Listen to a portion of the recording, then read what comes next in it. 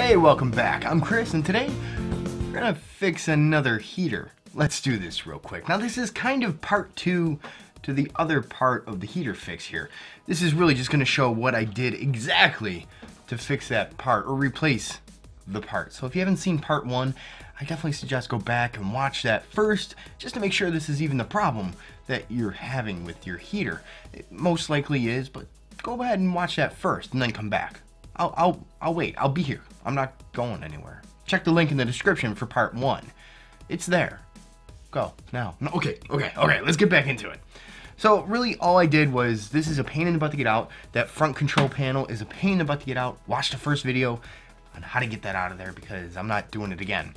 And you really just, take that thermal cutoff or thermostat, whatever you want to call it. I would call it more a thermal cutoff, because to me the thermostat is in the back. That's what's going to, sense the actual temperature and then shut the unit off at your desired temperature. But this one here, this is the safety switch, and that's what we need to replace. But I've been having the problem of I can't find an exact replacement for that switch, and the only thing I could come across was a microwave thermal cutoff, and that's what I've used. I used it actually from an old microwave that was at similar operating temperature. So double check the operating temperatures of the switch that you might have to purchase, and as long as it's, well, pretty close, you should be okay. Like I said, it's just a safety mechanism.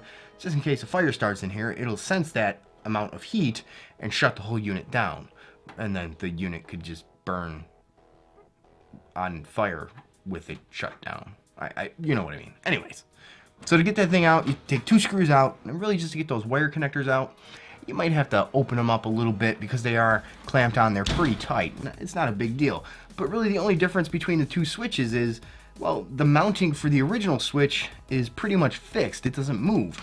And all the mounting for the microwave switches that have come across, it moves. And, well, that's great and all, but if you put it in the hole where it is, the mount's going to move, or the switch is rather going to move, and it's going to short out on the mount, and you're going to be blowing breakers or popping breakers and blowing fuses in your house or home or office, wherever you have this plugged in.